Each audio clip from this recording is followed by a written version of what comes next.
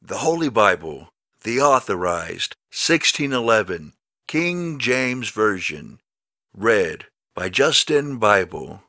May God bless you with an unquenchable thirst for His holy word, the Bible.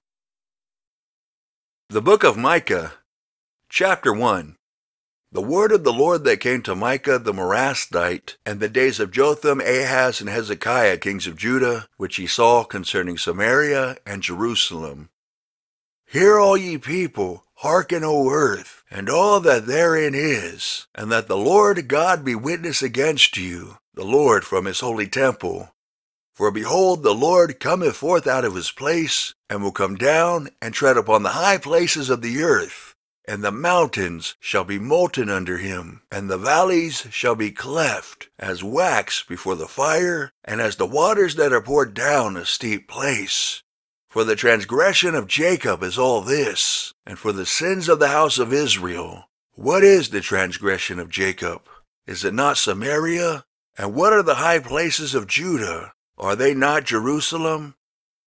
Therefore I will make Samaria as an heap of the field, and as plantings of a vineyard, and I will pour down the stones thereof into the valley, and I will discover the foundations thereof.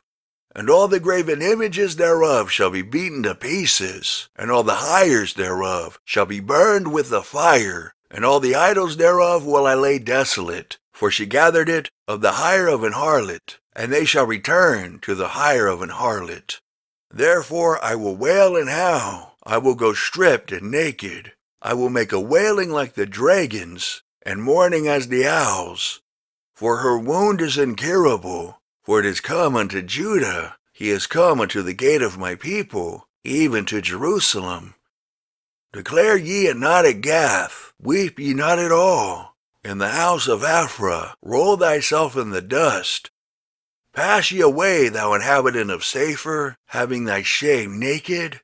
The inhabitant of Zaanan came not forth in the morning of Beth-ezel, he shall receive of you his standing. For the inhabitant of Maroth waited carefully for good, but evil came down from the Lord unto the gate of Jerusalem.